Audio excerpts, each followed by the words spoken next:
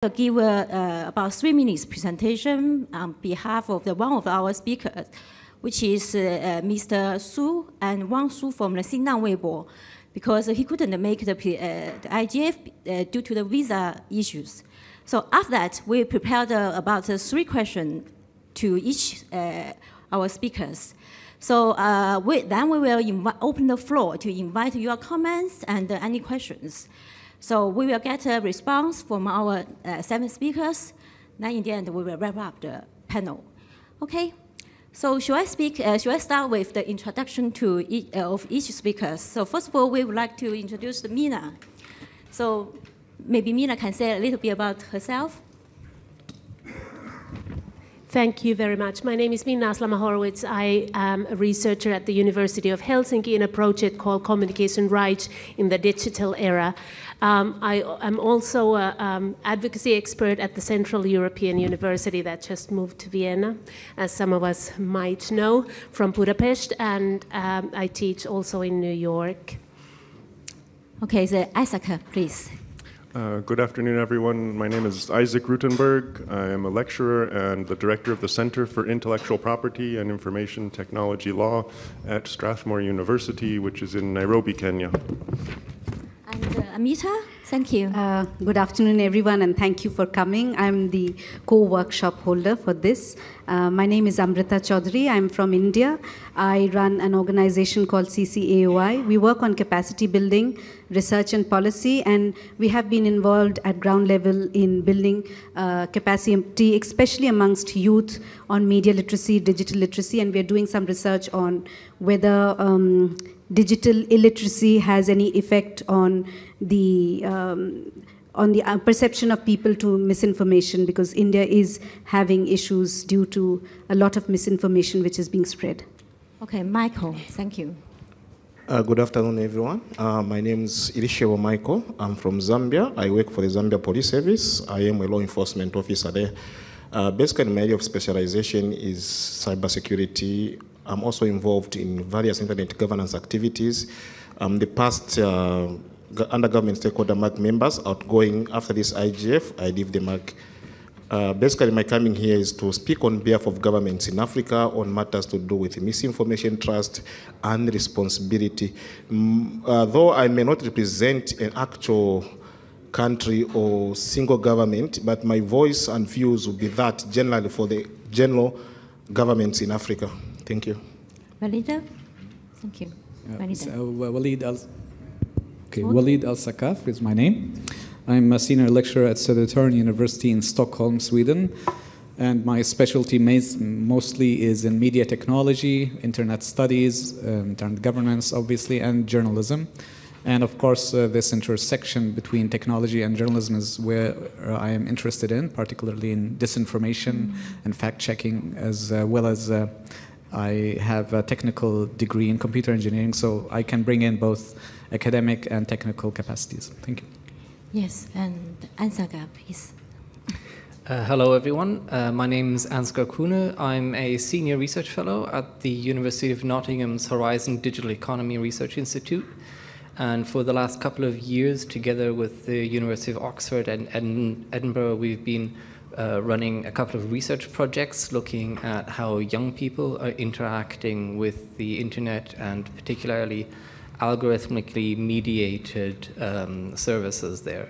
So questions about how recommender systems and such things impact young people's experiences. I also chair an IEEE standards working group to develop an algorithmic bias considerations standard. And since recently, I am the global AI ethics and regulatory leader at EY. Okay, Professor Xie. Hello, good afternoon, everyone. I'm come from Beijing University of Posts and Telecommunications. My study field focuses on the cyber law, and especially the personal information and data security, and so on. Thanks. Okay, as everybody can see, we have very diversified panel, and they have come from different background disciplines like computer science, law, and social science, media and communication, law, and government sectors. So actually, the aim of our workshop is to identify the impact, explore the impact of disinformation and fake news on both nation state and individual level, and look at what steps or measures has been taken already, to refute this kind of disinformation, fake news. And also, we want to explore, propose some new idea or possible solution to move us forward.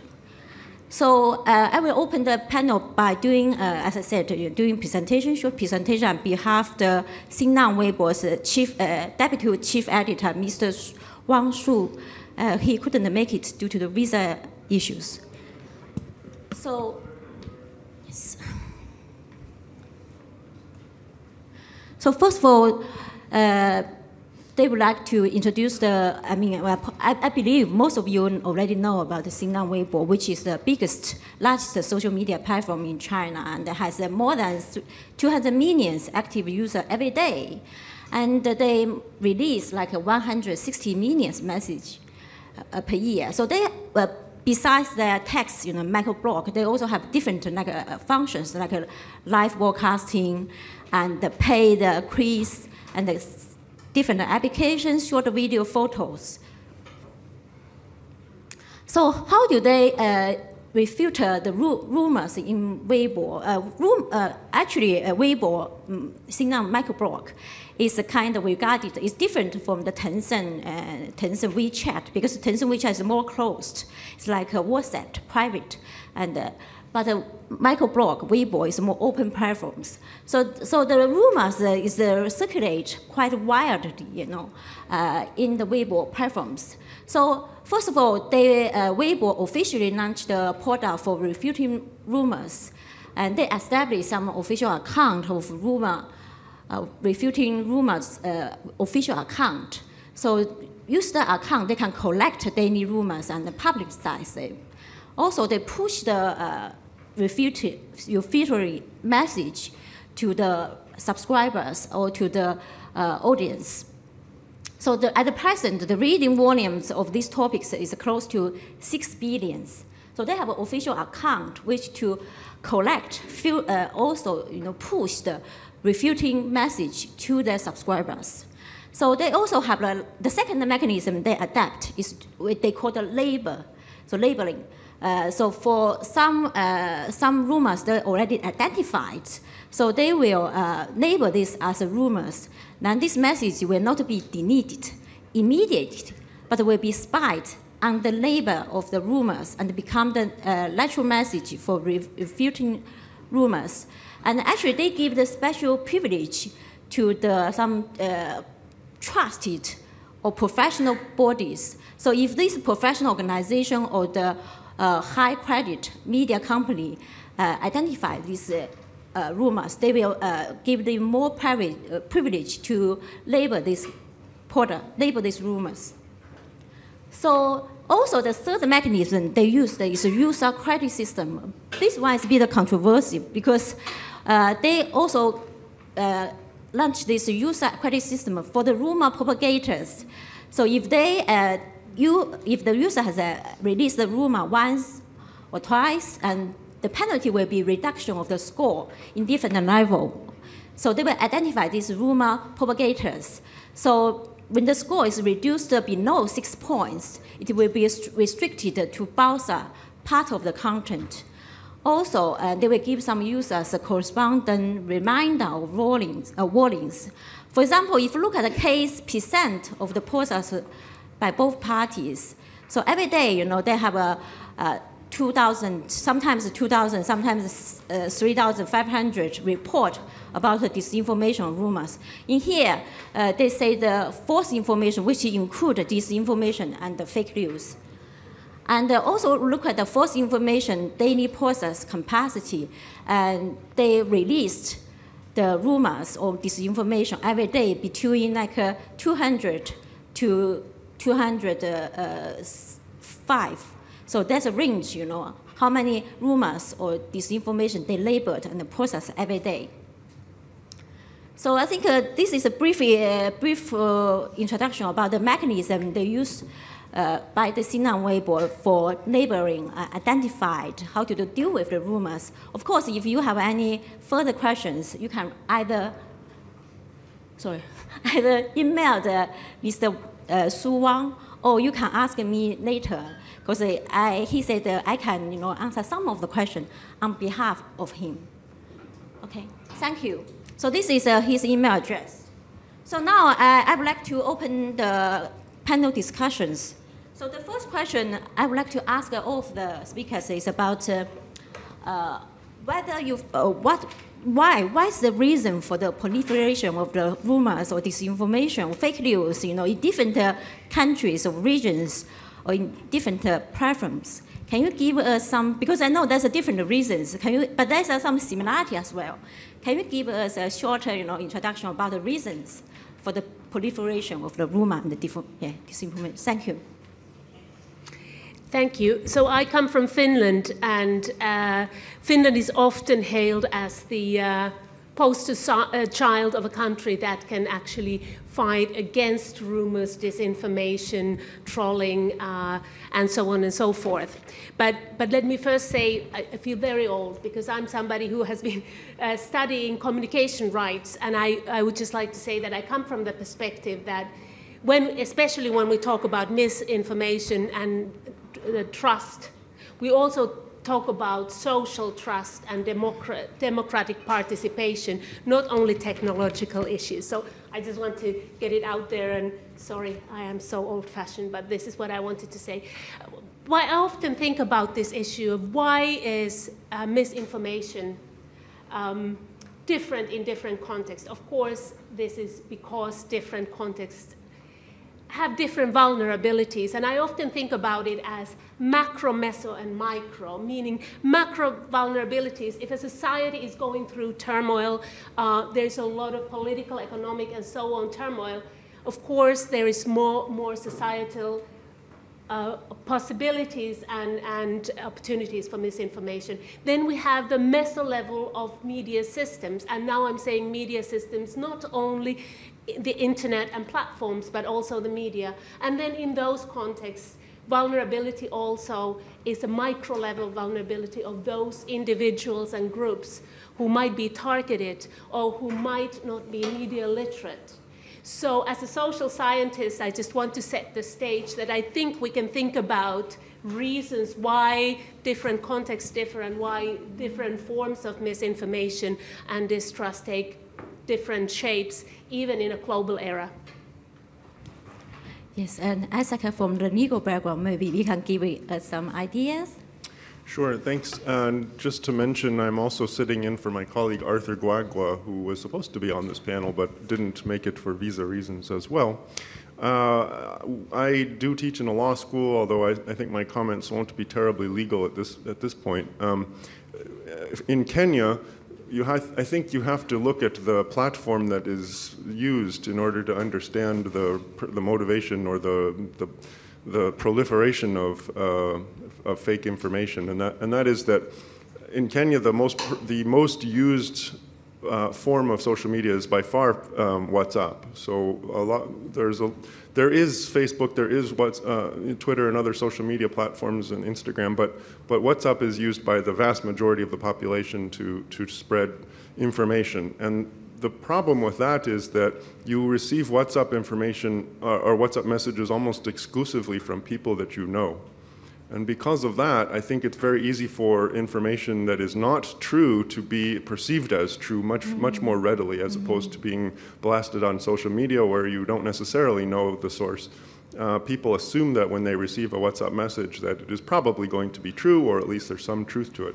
The other issue is that in a culture or in a society where it's some of the craziest things you can think of are actually quite believable. The reports that I receive on my WhatsApp I can tell that they're false, but I also see that, yeah, I mean, the average person who doesn't study these things might actually believe that the government is capable of doing something like this, or that some private company is out to do this sort of thing. And so in a culture where rule of law is always an issue, I think it's even more difficult to distinguish fake news from real news, and that's something that adds to the proliferation, the rampant proliferation of these WhatsApp messages. Okay, I would like to also maybe go back to Professor Shea, but after Amita, because I know in India, the WhatsApp is also very important in playing these kind of functions. Okay. So misinformation or fake news has always been there from time immemorial. Only thing is technology is aggravating it. The spread is faster. And as I said, it is from whom most of the messages which you receive in communication devices are from your trusted people whom you trust, so you kind of believe it. For example, in the 21 lynching cases which happened in India, the message was spread through the communication device, and in most of the cases, people thought they were doing a social good. The message was there is a child kidnapper who is out to kidnap children, and that's how people spread it. It was a social good they thought they were doing. Unfortunately, it was causing harm to someone or leading to someone's death. So what we have seen through our work at the grassroots levels is the trust factor is very difficult for people to understand, especially when digital literacy or even basic literacy is an issue and language is an issue. Most Indians are not English speaking, and we have the second largest internet users, and we have a population which is coming onto smartphones and using internet because we have the cheapest internet possible in the world currently. So those are certain issues, and as he mentioned, the current situation, the political turmoils, and there are actors who are actually spreading, pushing information with certain objective that is scary. Okay, may I just jump to the Professor Shea, because also you have these rule of law issues in China, okay? So I would like to know also, is there any impact of the legal system also on the rumors? Okay. As we know, this decentralization of the internet means that everyone is a journalist and everyone is an editor. This has led to a flood of the disinformation and fake news. According to the Ipsos survey, 48% of the respondents say that they have believed a story which turned out to be fake. And only 41% think that the average person can tell fake news apart. This directly undermines people's trust on the internet. And as we know, there are more than 800 million internet users in China. Maybe a fake news, maybe in some countries there only 1% believe it, but in China there may be 10% believe it. So the fake news maybe in China they have a bigger market, so someone can to scrap the attention of the users, maybe to become the 叫网红 the celebrity on the internet. Celebrity. Yeah. So. Okay, so can we move to the Michael and also because you have experience from Zambia. From Africa, actually. Yeah. Sorry. No, it's Africa. It's not country based. From the other side. Thank you, from Africa. So basically, looking at. Sorry. Okay, it's fine. It's fine. Basically, looking at fake news or misinformation or whatever fancy name we may try to call it, has always been there, but unfortunately, initially it was coming from government in form of propaganda. because government had the tools of information dissemination. The tools we have right now, which includes the internet, social media, are a new form of disseminating, which has given power to the citizens now to have the freedom of expression. Unfortunately, personally, I see 3 reasons why there is a proliferation of misinformation online. The first one is lack of the legal structure, meaning that in Africa, basically, there are very few countries, if none, that has laws that pertains to the control and or flow of information, meaning that there should be some, of course, penalties for spreading fake news. So the first thing is there is lack of laws. The second one is the inertia in terms of reaction to statements by most governments. Most governments are too slow to respond to stories that are flying all over social media platforms. I'll give an example of WhatsApp. WhatsApp is not like Facebook. On Facebook, if I post something that everyone else deems to be fake, believe you me, the comments I'm going to see will dispel that statement. But on WhatsApp, because it's a one-on-one conversation, if it's not in a group, you receive it, as my brother said, it from a trusted source. So basically, people out there just feel like they've read something, believing it is true, they'll forward it. The moment they place the send button, it means the whole world will receive it. As a result, it moves within trusted circles. It doesn't move in circles where it's random. No, it moves within trusted circles. The third one is on the aspect of the private sector, meaning these companies that actually hold the infrastructure and the tools for communication. I'll give an example of WhatsApp. WhatsApp has a policy now which controls how many times one can forward a message. As of last week, I know it was just in a single 24-hour period, one was only allowed to transmit, to forward 20 messages. Beyond 20, you cannot forward. Mm-hmm. I hope they limit it below 5. We have 5. Oh, I didn't know about India. Generally in Africa, it's 20 times you can forward a message. So basically that will limit the flow of misinformation. So to look at all these 3 reasons I've given, it all goes down to the level at which us humans now have access to all the tools that initially were not in our hands. Mm. Others do it for political reasons. Others do it for hate reasons, others for racial reasons. There are so many various reasons people actually send information. Others know that the information they are sending is wrong. Others do it for fun.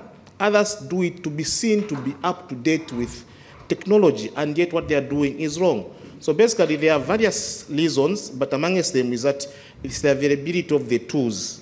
It's the inability of the government to respond and to enact laws that are going to stop the vices in terms of penalizing people who are spreading fake news. Thank you. Okay, thank you very much, Michael. And Anita, I know you're based in Sweden at the moment, but you have Middle East background. Maybe you can talk a little bit from both, experience. Absolutely. I may not look like a typical Swede, do I? But I come from Yemen originally, and in the Middle East is where I've been doing some substantial research on how does disinformation, misinformation spread. But I would like to draw also comparisons, or let's say commonalities with the spread of information anywhere around the world. It's basically driving attention is the main cause. It's like, how do I drive attention? And now in the past, when you used to have regular print journalism products, a newspaper article would be alongside some text. So the body would represent the article. But nowadays, in order for you on the internet to have the person click, you actually need to incentivize the person, because it's a 2-step process. So there's a Marshall McLuhan's popular phrase of the media is the message, and now the internet is itself become the message. The way the internet is composed, the web, for example, forces us to think in new ways in which we incentivize the public to click on something. And that's driving disinformation, because it generates more opportunity to create income, to create sources of, and sometimes it's illegal forms of income, but eventually, as my good friend mentioned, there are not many consequences to it. Accountability is missing online. Mm-hmm. So there's a number of factors that play into the hands of those who spread disinformation, and they need to be done not only in a government top-down approach, but also from a bottom-up approach, looking at into it from a media literacy approach. That's number one, because a lot of individuals may not understand that whatever they receive could be, fake. Another thing is also using professionals such as journalists, and it's really unfortunate that sometimes journalists themselves fall in the trap of spreading false information.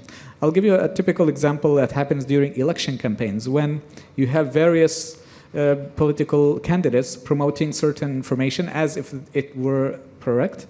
They promote this information and realize, maybe not too late, that this information was actually false. So you're now propagating the misinformation. So fact-checking in itself is necessary for the first stage in which you get raw information and ensure that whatever you provide online or offline is accurate. So I would like to emphasize on that perhaps and make sure that we understand that the technology also allows us to fact-check quicker if you have the skills to do so. Okay, thank you. I think Melita already touched on my second question, but I would like to hear Ansaga's experience first before we turn to the second question. Okay, thank you. So yes, I'm based in the UK, and as you may know, there are some elections going on at the moment, and pretty much from the very beginning, when these elections were started, more or less the first couple of stories that we started to hear were various political parties accusing each other of spreading misinformation. And an interesting aspect of this is the kind of defense that we heard for certain of this misinformation was that they were saying, well, yes, we slightly doctored this video, but we did it to make it more fun. We made it so that it's just more attention-grabbing, because the core of it is supposedly still true. And by the way, we have a different copy of this video on our site where you can see the real one. So what it highlights is the way in which making the message something that goes viral is a driving factor behind some of these things. An outrageous message is something that people will tend to want to share more, so you're going to want to exaggerate things additionally. Now, this is, of course, something that isn't completely new. Tabloid newspapers, the UK is infamous for their tabloid newspapers, have always been doing this. But now, as has been mentioned, you find more of a blurring of where does this information actually come from. It's coming through your friend circles. And for instance, if we look at our interactions with young people online, they also feel very strongly due to the kind of gamification of the system. You are constantly basically being pushed to try and share many things, to get the message out there before your other friend in the friend circle gets it out there. So it's whoever spreads the message first sort of gets a kind of credit to within the group, which means it lowers the critical assessment before sharing something, which is a contributing factor that effectively comes in due to design decisions that were made into the social media because the platforms want people to constantly be sharing things in order to keep them to be on the platform. Okay, thank you. I think actually our second question is about actually the measures has been adapted, in different regions, countries, or states, and the measure could be, as we or some of our speakers already point out, maybe legal, technical, or capacity building, or platforms. So I would like to invite all the speakers, if you haven't touched this question. I would also like to add, if when we are talking about what measures, if they see best practices which has been taken, and perhaps they would also want to elaborate on what could be good, as in what measures do they think should be encouraged more when they're talking about best practices. I think that would help. Yes.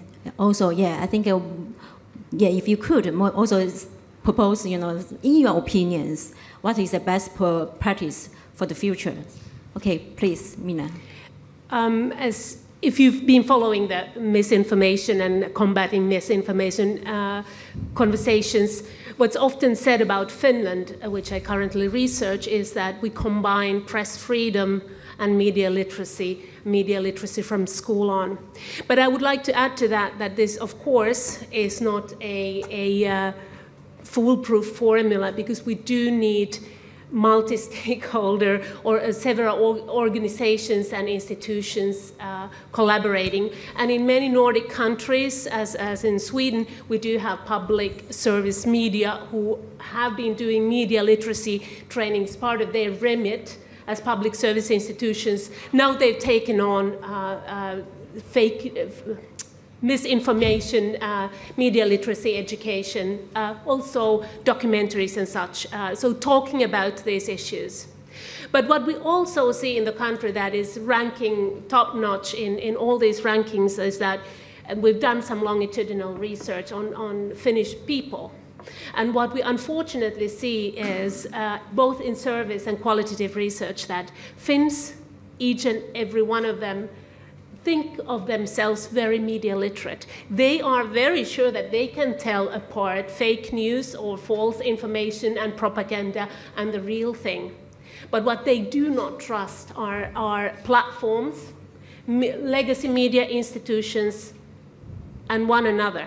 And I think for us to try and start to tackle these problems, we also have to tackle it from the sociological perspective and understand how people truly experience distrust, trust, and in its different forms. Okay, yeah. So any legal measures has been adopted across the countries? Yeah.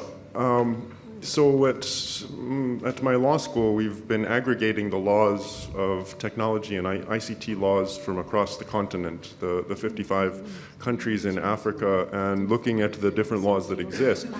In Kenya, we have had actually a law that makes the dissemination of fake information illegal for almost 20 years now. And in fact, last year or 2 years ago, we passed another law that is now specific to cybercrimes and says the dissemination of information over the internet or over some computer network is also illegal. Whether it was already illegal, but now it's even more illegal, perhaps.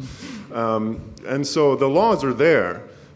And across Africa, we see that there are many countries that have these laws. I'm not so sure about the implementation, though, and I think that I don't know of any examples of, in Kenya, private individuals taking anyone to court over the dissemination of fake news or disinformation. And typically the government will do it only in very extreme cases, or particularly where the information is against the government. But just making up stories, making up misinformation is something that is illegal, but the implementation is hard. The only thing I'd add to that, though, is that it's not just a cyber crime issue, it's also an anti-competition issue. Yes, it can be a private, a market-based solution, perhaps, saying, well, your dissemination is wrong and you're discouraging competition and that sort of thing. And then very lastly, we do have a lot of people doing research in this area. I'll mention that a lady from Nigeria won the UNESCO L'Oreal Science Award just a few days ago, and her PhD dissertation was called Detecting Misinformation with Proof and Deep Learning Models and Nature-Inspired Algorithms. So the research is definitely being done. I think it's a challenge of implementation. Okay. Can I ask Professor Shea about, because the professor is also a law professor, so how about the legal situation in China in terms of misinformation, fake news? Regulating the fake news, maybe we can use the law or the administrative measures and maybe the technology measures. But I think in the on the internet, because the law is not the most important measure to control the fake news. I think maybe the technology will be the best one to regulating the fake news, because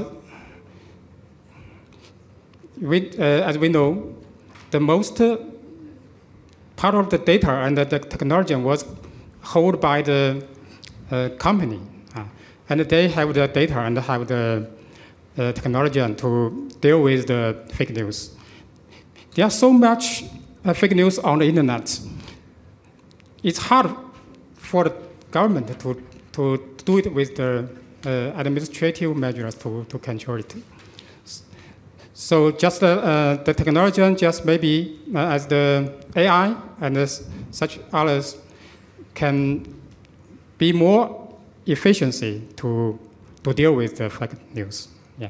Okay, thank you, Professor Xie. So I think, Michael, you have no enforcement experience. So how do you feel the implementation, enforcement of the law, if there is a law, whether it's good or it's effective, efficient?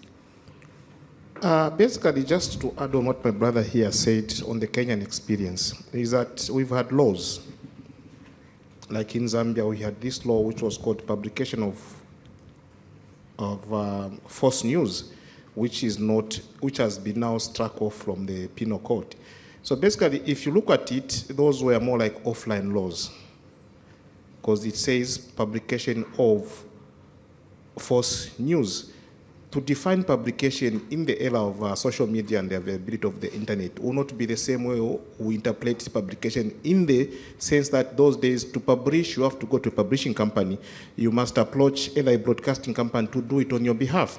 So basically, that law has now been outlawed.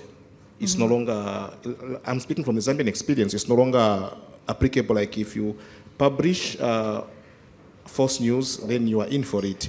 Unfortunately, some of these laws now are being sneaked into the cybercrime bills because of the nature of the technology that currently is in use, as these rights if we put it. Unfortunately, most of these laws, whether punitive or semi-punitive, attracts the attention of and the condemnation of the civil society. In as much as the government, speaking from the law enforcement side, in as much as you are trying to bring sanity to the cyberspace, in as much as you want to bring accountability to the cyberspace, there will be others who feel like you are trampling on their rights. Those who always complain. You leave it open like that, where you say, okay, no laws, again, the same citizen whose rights will be trampled because a lot of false information will be peddled against them. So basically, from the law enforcement point of view, it's not easy. It's not quite easy, because if somebody is defamed on Facebook, yes, you see the defamation, but of course you need a data preservation order for Facebook to preserve that information, so that on the day you go to court, you present it in the court of law. Because if you don't get the preservation order, the person who could have probably displayed false information about you can easily delete it, because they have access to post and delete, meaning that in as much as it can just be a matter of seconds, they can delete it. You go to court, you go to the police station, you go anywhere, that information is not there online. Yeah. We don't have the tools to determine what was posted 30 minutes ago after it's been deleted, because each one has the control of what they post or what they are not supposed to post. So basically, it's a very difficult fight. Of course, in the absence of laws, nothing can be done. Yes, thank you. So anyone wants to add? I know Asaka is from the computer science background. Vanida, do you want to add anything about legal perspective? But we will come back to the fact-checking and also algorithm. Yeah. Well, I'm not a lawyer myself, but from a technical perspective, I can imagine that there might be some solutions. We were yesterday at a session on the Dynamic Coalition on Blockchain Technology, and one interesting aspect, I know not many are in favor of blockchain nowadays, but one interesting aspect of blockchain is preserving data. I mean, making it impossible or immutable to delete data. I mean, that might be problematic in some cases where you have privacy issues, but technology is there, and there are methods in which you can actually, for example, if you were tracking a particular thing and you ended up in a position of having to store the data in a way that's immutable, then you have that option. But it's difficult to see to it that this will be main general practice. My point here is that if there are strong incentives to do something with technology, you can do it. The underlying question is it feasible? Is it possible to do by the mainstream? How much training do you need? Capacity building? All those questions are an additional hindrance. Yes. And Asaka, you want to come back to law, or you want to talk about the AI and the blockchain? I will try to bridge them. So briefly, basically, in the UK kind of context, there isn't really any direct conversation about putting in laws to block misinformation. The focus has been more on questions of hate speech as far as potential new legislation is concerned. So there is a white paper on that, which hasn't moved forward because of other political debates going on. However, there is a new piece of legislation that it has come into effect as part of the Data Protection Act 2018, which is specific to the rights and protections of young people, the age-appropriate design. And what this does is that it limits the kinds of information that platforms will be able to collect on young people, which is anybody below 18, and the way in which they would be able to use this to do targeting on them. Now, this doesn't directly address the misinformation question, but it does potentially change the dynamics of how the information will be flowing, because it will affect the way in which the recommendation systems, the news feeds, and those kinds of things will be acting. So if we think about possible technical solutions to these, because often that is sort of the direction in which you're hearing things, that when the political sphere doesn't really see how to address the issue, the first stage is to turn to the technology companies and say, well, please make it go away. Use your platforms with some kind of filters or something like that to make sure that misinformation is either removed as quickly as possible or is even blocked from coming online to begin with. Now, this is quite challenging. One thing to keep in mind is that if we're thinking, for instance, of misinformation in the form of text, which is somewhat different from misinformation in the form of images and videos, yes, two different kinds of challenges. For instance, in the case of text, yes, we can use natural language processing to do analysis of text.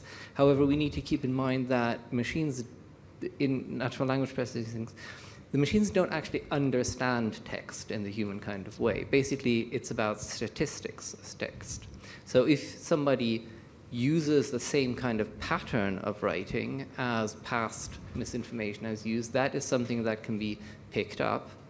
But if it's a question of similar kind of writing, but in it's actually a piece of text that is commenting about the falseness of the previous version, the system will have difficulties making that distinction.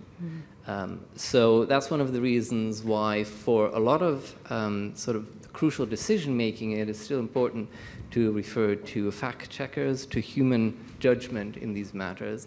However, there is a potential to use automated systems to do a sort of first level kind of removal of things that are very obviously misinformation, such as the repostings of previous ones that have already been flagged up, which can at least reduce the flow, the quantity of this kind of information going around.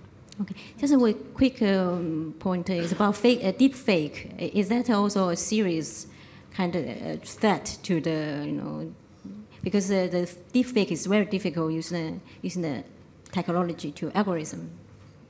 So deepfakes have been attracting a lot of attention because of the novelty and sort of the wow factor of it. At current, deepfakes certainly are not sort of the main kind of issue that is at play. The quality of deepfakes at the moment is still not that excellent, so it can actually be, you can train systems to particularly look for the kinds of artifacts that you will find in deepfakes. Rather, what is a more frequent occurrence of misinformation is things such as old images that get reshared and relabeled as a new kind of incident, mislabeling of kinds of events, shifting geographically of things. So you get an image that was in reality from 2007 or something in Iraq, getting labeled as a current incident in Syria or something like that. These are the more frequent kinds of events that are happening, and they can be detectable by you looking back into sort of libraries of past past things have been uploaded, but they are more difficult to detect from the point of view of whether they have technical aberrations of them, because they are effectively real images. They're just displaced. Okay, thank you. Then I think the other measure maybe is capacity building, like Amita have something. Yes. So I would like to share something, though it's not a best practice.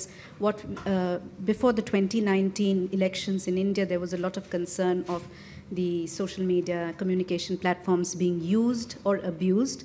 But surprisingly, we found the technology companies also complying to a certain extent or being more responsible, having the limiting forwards to 5 and restricting if someone exits from a group in WhatsApp, for example, having steps so that the person has to be asked before the person can be again attached to the group. Similarly, government also doing a lot of capacity building amongst people to look at news before reacting. In terms of curated online content and even media, they came together, especially the curated content providers came together to have their own having some kind of a self-regulation so that so that they can check that fake news is not moving through their platforms. So those were certain self-regulation which industry themselves tried to do, and obviously companies like Facebook and others put in advertisements even in newspapers and other media so that people can at least be aware before reading any such news. Was actually a good move which actually helped, but more needs to be done. So that is one best practice which we saw. And I just wanted to add here that we had a similar kind of a discussion in the Asia Pacific Regional Internet Governance Forum where there were certain discussions which happened, and something which was interesting which was raised, and I would like to add, is there is a trust deficit. And many times what happens is the intent, if someone wants to regulate through regulations, the intent needs to be clear, as in what is it you want to address? Is it fake news, or do you want to do it in a retrospective manner or on a practical manner? Also, what is fake to someone may not be fake to someone else.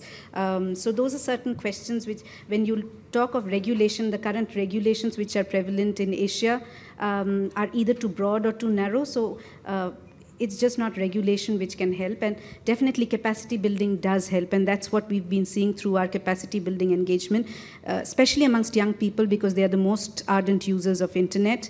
From 13 to around 19, and across different socioeconomic conditions, they are concerned about the news they receive, though they forward it, but they say we cannot validate, and that's where fact-checking, as Walid was mentioning, is important. It has to be inculcated in their curriculum. That's important. Even senior citizens, they have a mobile they're using, but they're not checking. For example, messages like 2 kidneys are available, please contact this number. As in, kidneys are not given, it's not a share-away thing, but people are sharing it, and educated people doing that. So it's more on media literacy and digital literacy, which needs to be done by governments, by private entities. I think Mina wants to add that, the trust, quick, how do you build trust? Just as a bridge to your comment, I think one capacity building aspect is building capacity of policymakers, because just the understanding what deep fake is or what information disorder means is a big thing. And I was pretty surprised that in 2018, the Council of Europe, I did some policy work for them on this issue then, and the EU high-level expert group very quickly convened a multi-stakeholder group and started to think about this, which then resulted to the pushback on sort of regulatory or legal tools, but rather collaboration, self-governance, as you said, and quality journalism and fact-checking. But then I would like to ask all the other panelists, and maybe you in the audience also, I've been trying to find information of how fact-checking works and what the impact of it is, to follow up on that. And I think, yes, if I may, and then anybody in the audience, I would love to hear experiences of fact-checking. Yeah, we will go back to the audience later, but please, Walid, you want to say something about fact-checking? I'm glad this landed on my lap, because that's my cup of tea. And so we've studied the process of fact-checking for the last few years, and we came to the conclusion that the fact-checking process in itself is evolving. There used to be very rudimentary steps of, okay, there's content, let's go into the content. The thing is that this is really incomplete. So we have now a three, which is a good practice and best approach to fact-checking, is always have a three process. First, you need to identify what is the medium that has been used to propagate a message. The medium allows you to understand the capacity of the individual content to be misinformation. For example, if the medium is a reputable news agency, it's different than having a medium which is a parody website. So occasionally I've seen journalists who took a tweet and it appears to be true, but it turns out to be from a website that is a parody website. And they kept on going about, and they didn't even fact check it, but they thought, okay, this is a medium that we trust. The other thing is that sometimes we have mediums that are multi-purpose and user-generated. For example, a social media platform. It has Reuters and it has The Onion. So in this case, you move on to the next stage to look into the source. Who is the person or the entity behind this information? Then you analyze the source and understand from it how the likelihood of this being misinformation. Then, if you come to the point, okay, now you've cleared these stages, you move on to the actual content. So you see, it's not as simple as jumping to the content. You need to look into the phases of this. And we at the Southern University have built a tool that allows our students and our practicing journalists to use the tool to analyze these separately using various methods. From, for example, if you're analyzing a medium, you can look into the who is information of the medium.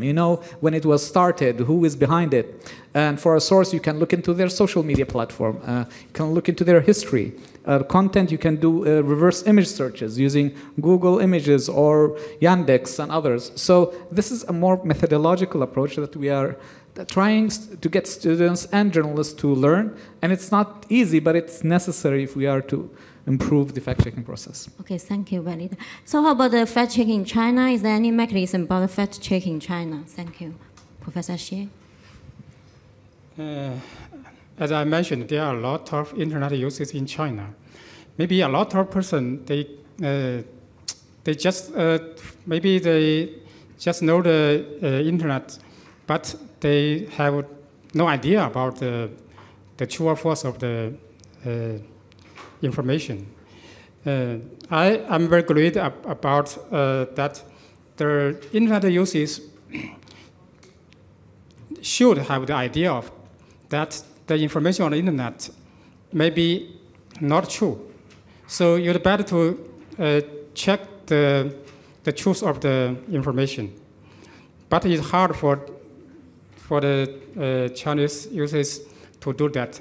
Maybe you can have to judge information from different points. So it's hard to check the true or false of the information. So I think the government, maybe the sources have the obligation to give the truth to the public. And the platform also have the obligation to deal with the fake news. Yeah. Okay, this comes to our last question, which is about the role of the government. We'll be have a short comment from the panelists. So, what do you think about the role of the government in this kind of refiltering of misinformation, fake news? Because there's a big concern about whether it's reliable. Give the power to the government, and also there's a concern about freedom of expression or privacy issue. Yes.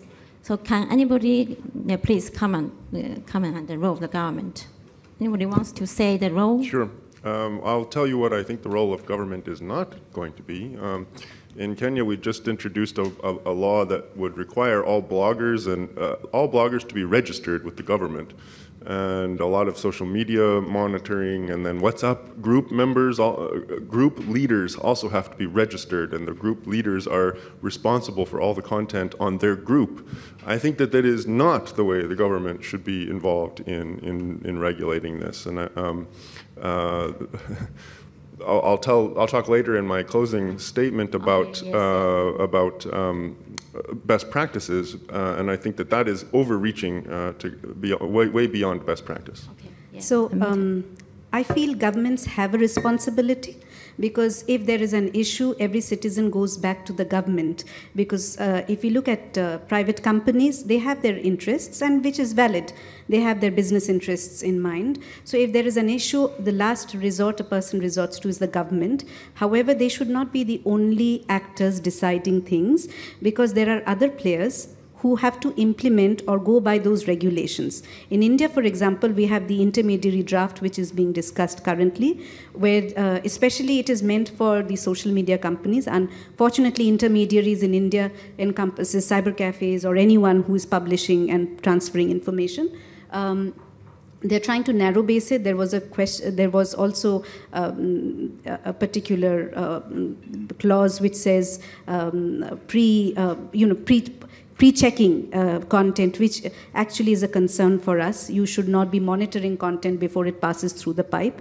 So governments, I would say, has a role, but the other actors in this entire ecosystem have a role too, and they need to be in the table when decisions are made or policies are framed and even implemented. So it is not a 1-0 game, it is a sharing and going together game. Okay. Michael, may I ask you about the government role and the accountability issue about the government? You know, if they want to enforce this kind of check or the responsibility, how do we hold them accountable? Basically, it is the general accountability for governments to ensure that if they come up with a law, that law must be agreed upon by the general citizenry. That law must not be one-sided.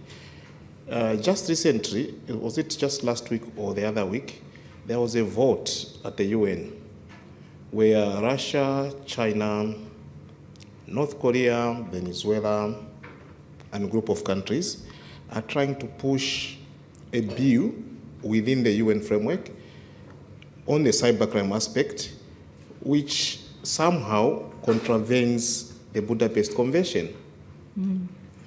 If take time to read that vote, and there will be another vote in the next, I think in the next coming 2 weeks or so.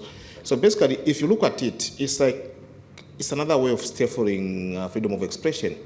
So just to come back to my point, is that despite government having the legal mandate to make laws, having the legal mandate to bring everyone on board, as my sister has said here, to sit down in a multi-stakeholder manner where you discuss these laws to their logical conclusion and agree on all contentious issues before they are actually enacted. The other thing is government should take a deliberate policy to sensitize the general citizenry, to sensitize them on the dangers of misinformation, to tell them on the fact-checking measures, to say, if you receive this, if it doesn't sound as it is, you can go and check from trusted sources. But again, if you say trusted sources, who are these trusted sources? To me, BBC is a trusted source. It might not be for him, because probably the agenda BBC is pushing is not my agenda. It could be CNN for her to prove like a trusted source. It could not be for him, for her, that side. So basically, if we're to define in terms of fact-checking, which source can be trusted, that in itself actually leaves everything not balancing up. Because if you say fake news, who determines what fake news is?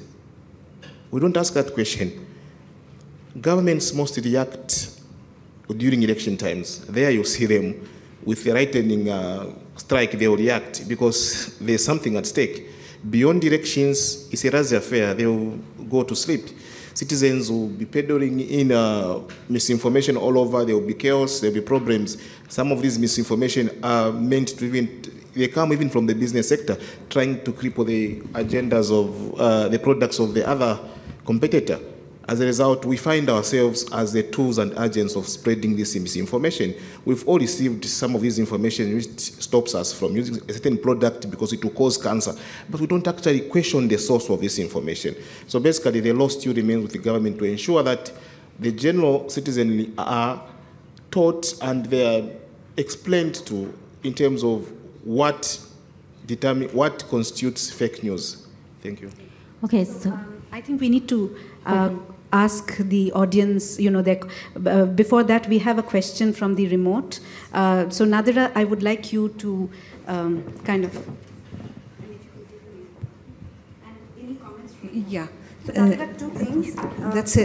You can ask at the remote also. One is if they know of any best practices. Also, if there are any comments and way ahead, which they think. I will ask them later, but because there is a question directly for the comment about the Kenya. The question, I'm sure, from Kenya.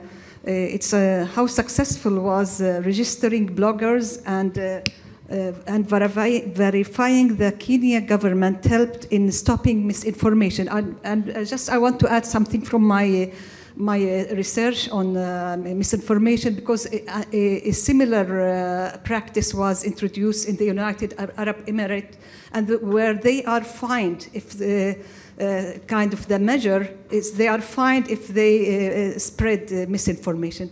So the floor is yours. Yeah, well, fortunately, from my perspective, it was a draft only and never was actually implemented or voted into to law. So it was in fact roundly criticized by civil society and pretty much everybody outside of government. And so much so that the government withdrew it recently and said we're not going to do it like this. We'll go back to the drawing board. So I don't know if this has been done in Uganda. Is that? Yeah, I'm not sure if it's been done in Uganda. A lot of our social media laws seem to be modeled after Uganda, so I wouldn't be surprised if that was where it was originally propagated, but we didn't actually do it. Oh, yeah, but it's been done in the United Arab Emirates, by the way. Okay, so there's any... Sorry. Anyone has comments or questions? Yeah. So one, then Satish, and you can raise your hand and we'll just come. Thank you. You can introduce yourself. Of course. My name is David Christopher. I'm from IFEX, which is a global network of free expression organizations. So my question is kind of building on the discussion around laws that are designed to tackle fake news, and also a bit about the use of AI in terms of content takedowns. There's a huge amount of concern out there within the free expression community about the spread, more and more countries bringing in laws, I think along the lines of the one in the draft one in Kenya.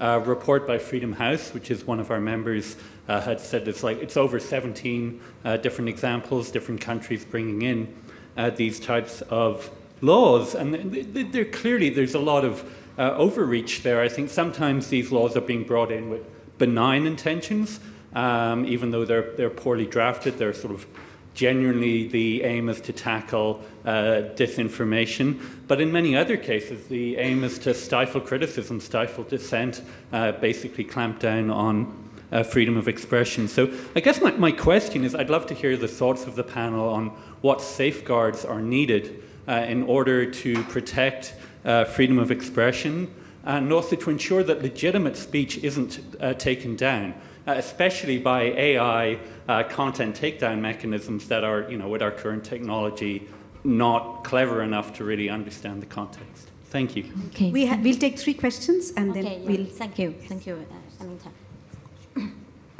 Somewhat building on that.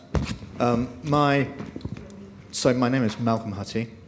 The short version of my question is so old I could ask it in Latin.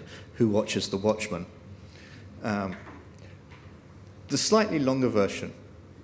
The second speaker said that he came from a country where the risk of fake news and rumours was particularly serious because it was plausible to believe, people found it plausible to believe, terrible things of the government and terrible things of what corporations might be aiming to do.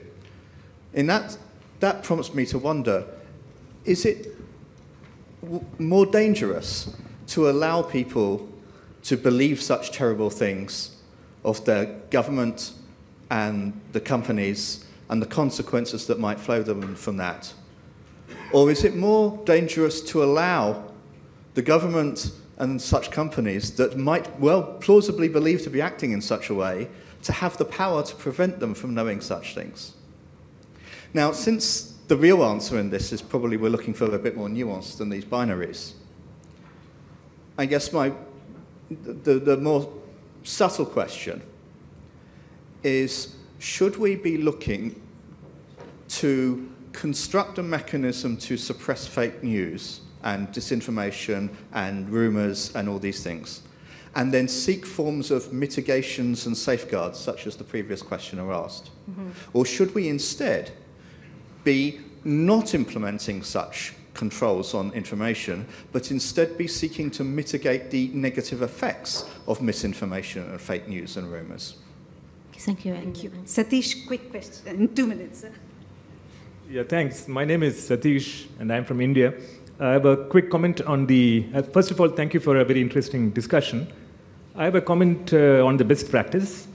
2 years back, Jimmy Wales, the founder of Wikipedia, launched something called Wiki Tribune. And last month, that was taken forward to one more step, which is the wiki.wt.social, which is a Twitter-like platform. Now, these two are actually specifically targeted at fake news, and it started 2 years back. And it uses human-curated, sourcing of articles. And it's supposed to be a very major step forward in the fight against fake news. So, just for your comments. Thank you. Thank you. And the last question from the lady, and they can answer. Yeah, it takes the last question, and we will. And we'll come back to this side. Hello. Good afternoon. My name is Samha. And I'm originally from Tanzania, and there's been a lot of East African policies brought up. So as a fellow East African, I care. Because as we know, as the Africans who are here, we're not used to people spreading misinformation about us. So I feel like sometimes there is a natural skepticism or a natural mistrust when information comes concerning our government or our people. So my question is, do you feel like the common African or the common East African who isn't part of the media, because obviously the laws with the bloggers in Kenya, they're doing that similarly in Tanzania as well, where you have to actually pay to be a blogger or to be an influencer. It's not a job you can just enter into. Do you think the common African cares about misinformation because of that natural skepticism about, well, just another lie that I already know is a lie? Okay, so yeah, please, and Asaka, do you want to give a response first, and then probably Michael and Valinda? All right, I'll answer the last question first. Such a fantastic question, and one of the challenges, well, maybe not challenge, one of the things that we realized in doing the research is that the average Kenyan, at least, and I can speak of the average Kenyan, but maybe not the average African, the average Kenyan, let me not say doesn't care about whether it's fake news or not, but would rather have restrictions on speech than the opposite, which is anyone can say anything about anyone they want, which leads to ethnic tensions and real problems, like physical problems. So I think when you approach these topics from the more free speech, human rights kind of perspective, you miss that nuance, and you don't actually get the support of the general public when you're trying to advocate for such things. So. Yeah, I'll let my colleagues answer. Yeah. Okay, and yeah, please, Michael. Just to answer her question, does an average Kenyan or African care about fake news? Let's go back 26 years ago to the genocide in Rwanda. Assume the genocide happened now,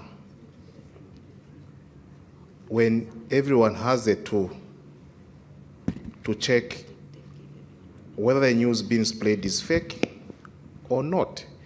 Basically, before then, the news that the misinformation was spread through radio back then in 1994. Propaganda news here and there, almost 1 million people lost their lives. Now imagine now that the same thing happened, where images would be imported from Nigeria, where, those Al-Shabaab or whatever you call them, and they are linked to say, these people are in your area, or these are the people that your government has hired to probably strike on those ones whose views do not actually necessarily agree with those on government. It will definitely affect you. Misinformation affects each and every one of us, directly or indirectly. We may not actually feel the effect now, but along our daily lives, in one way or the other, it will affect us. So basically, to answer your question, an average African must actually take the responsibility to ensure that they are able to filter fake news and make the right decision of not forwarding that which they have received based on those morals of saying, what's the point of me forwarding this? What am I going to gain? Am I just being a tool or a carrier of news that is not worthy, or news that is going to bring tribal hate speech, or anything that is going to bring division within the country? So basically, every African must care and understand that actually misinformation is and will always be important in terms of the way we live. Without it, everything goes. Okay, and Vanita, please. Wonderful set of questions, but let me address a couple of them. One of them about whether it's a good idea to mitigate or deal with the effects of misinformation. I find this very thought-provoking, because in both sides, of course, you ideally want to not have disinformation, but now that you have it, perhaps that's a matter of treatment rather than prevention question. I'll give you an example of this. A study has been done on the French elections in 2017. It was a matter of understanding what was the main reaction of the public, especially the supporters of Le Pen, at the time, the candidate, the right-wing candidate. What was the reaction to cases where journalists fact-checked and very obviously showcased that this was a lie, or this was disinformation, and presented this information to the voters? Guess what happened? They still didn't believe the fact checks. They still believed, okay, my gut feeling tells me this is the candidate for me, and disregarded the fact checks themselves. And later on, they realized that over time, politicians were able to use this characteristic of the echo chamber, or the persuasion effect of speaking to your beliefs, confirmation bias. And so they use that effectively through very creative storytelling. So when the way you storytell may actually defeat the fact whether it is factual or not. You can say a fairy tale, and if it appears to you very beautiful, very genuine, even if it's totally fake, it would be used as a way to vote. That's unfortunately the reality. So again, the question is, in fact, would it ever matter if you fact check, is a very appropriate question to ask. The other, I think I ran out of time, but I'll... Anyone else wants to? Yeah. Professor Xie, because I know that is also the similar situation in China. For example, like people tend to believe in rumors and believe in rumors as truth, where truth is rumor. Is that right? You want to say something? Is there any other questions? Yeah. As I mentioned, in China, just I have an example. Just like in my family, my uncle or my aunt, they are maybe more than 60 years old. They always have received a lot of fake news, rumors. Just like they usually give the information to me to let me to check it true or false. Just like the government will give more money for the retired person. I always give them to tell them that the information is easily to understand that it's a false news. If the government will give you the money, they will give the policy to the public, not just from someone else the information on the internet. Yeah. So this is very important for the internet users to know that the information on the internet is most of there are a lot of the fake news on the internet. So the government will give the true information for the public, and the platform also will give to control the fake news to spread on its platform. Yeah. Thank you. Could I just briefly answer the question? mentioned regarding the AI systems and the potential of overzealous use of these kinds of systems. As I mentioned, they can be useful, but they are severely limited, and there is a large gray area where it's best not to let an AI be the final arbiter. One of the key issues is really what are the incentives here for the platform that's using it. Is it, as in the case with, for instance, a lot of copyright takedowns, that the platform will feel the incentive is such that when in doubt, take it down. In the worst case, they will upload it again. So one direction to think about is a need for transparency around what has been taken down, generating a kind of cache of removed content that can be reviewed, will be reviewed by a public methodology, other journalists and the government, not just one or the other, and to have consequences for any company that is taking down too many things that shouldn't have been. So it's about making sure that the balance of incentive is right and isn't completely skewed towards let's just keep taking everything down, or in the other side, just leave everything on. Hello, my name is Stephen Wright. I'm with the Canadian Federal Public Service. I have a question about digital media literacy. It's, I guess you could say, often touted as maybe a silver bullet, or maybe that we might not even need to get into all these complex issues about, you know, freedom of expression and human rights and regulation if we just have really good digital media literacy. So I'm wondering, for the panel, the extent to which you believe that's true, whether a solid digital media literacy programming and curricula can actually solve this problem, and what does good literacy practice, what does that look like? And if you could just talk about maybe some best practices that you're aware of, because that's something we're trying to tackle on the Canadian front. Hi, Simone Niemes, also from Canada, but I'm at Charles University in Prague. I was just curious if any of the countries have any experience with, instead of targeting the people who are sharing, because this seems to be a problem that's equal in every country in the world, but instead targeting the content creators, and if there's any best practices that have worked to target those people.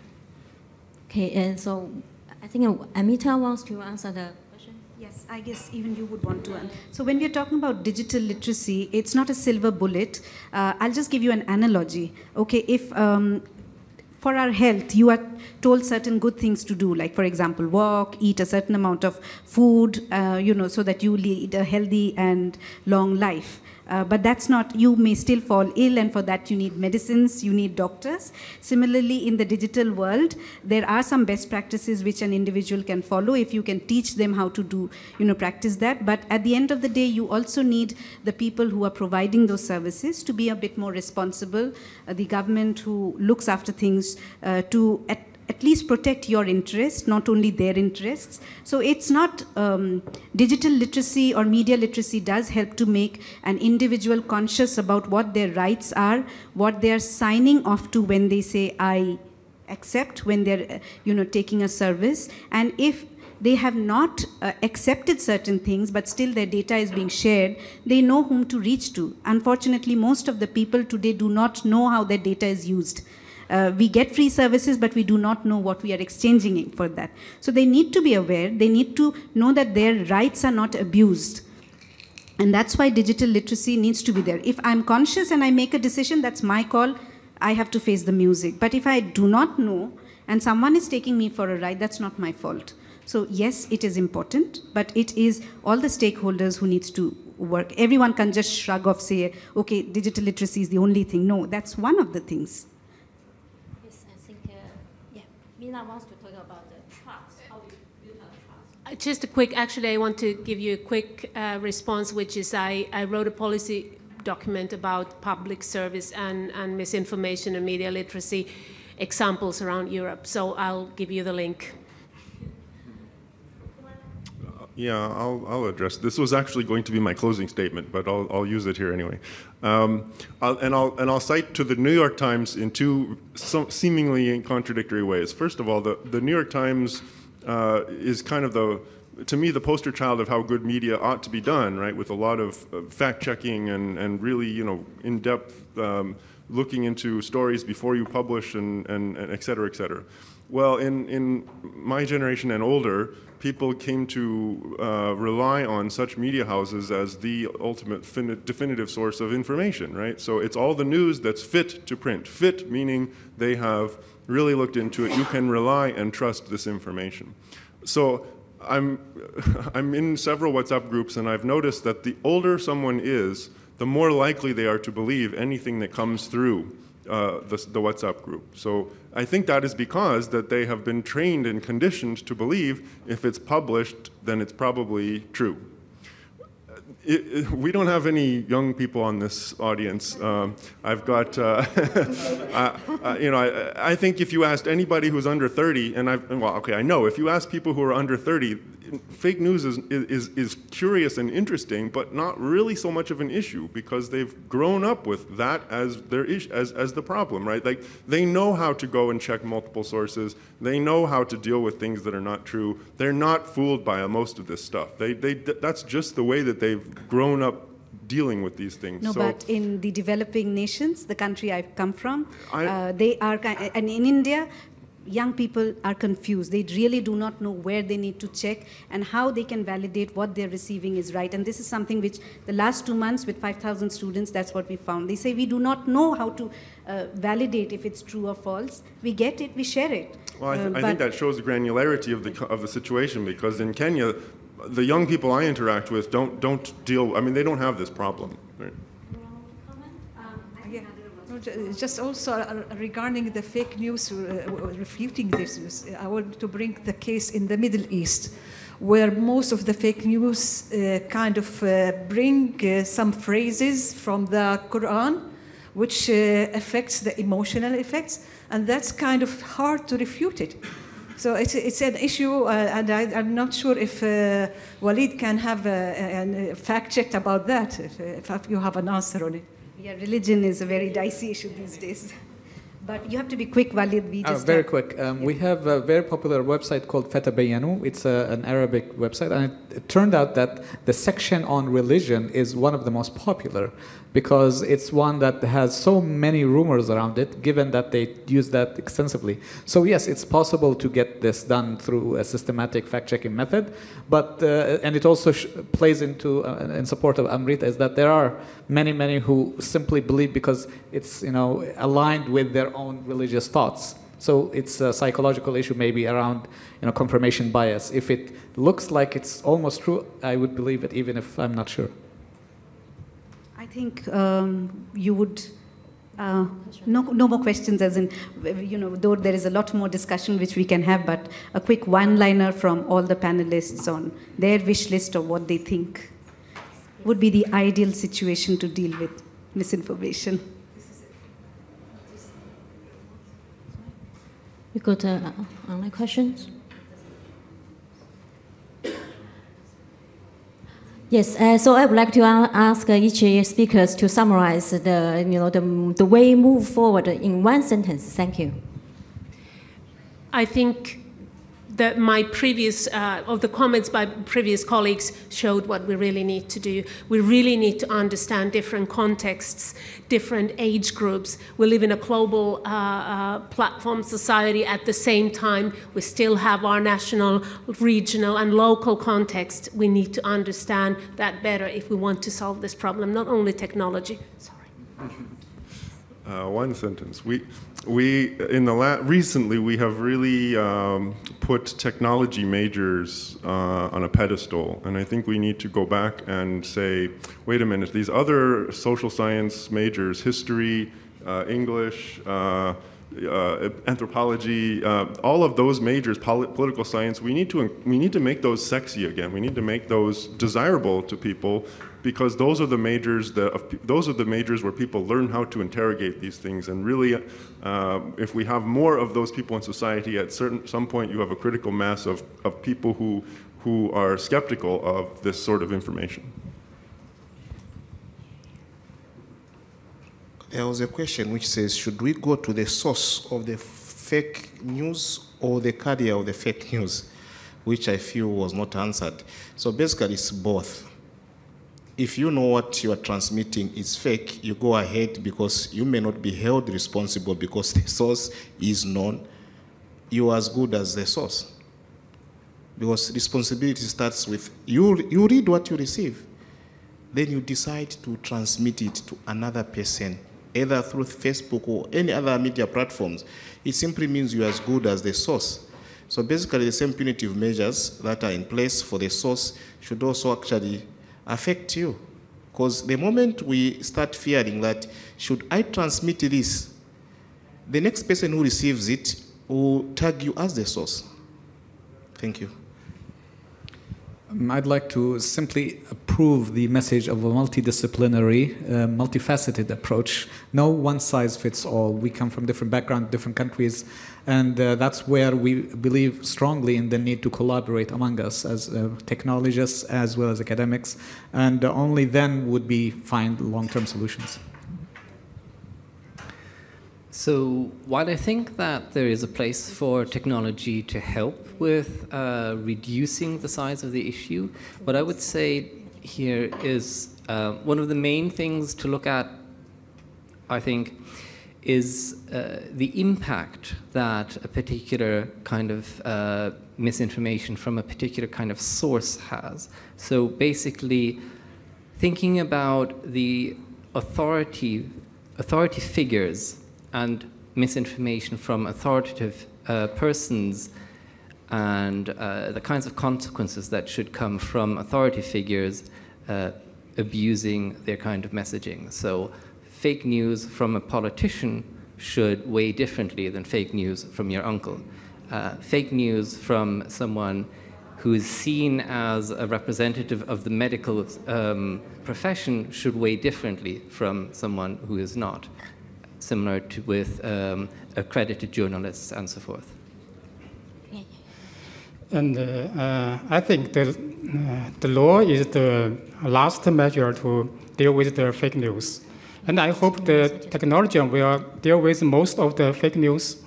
And I think it's very important for the government to educate the public from the children, to tell them how to differ the information from fake news.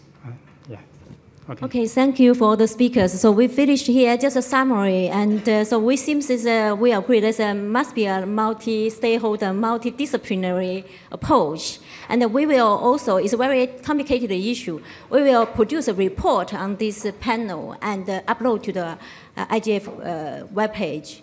In case you have any comments, you can always send it to us. We welcome your comments. And thank you so much for being here. Thank you. Thank you. And thank you for all these speakers. Thank you. Thank you.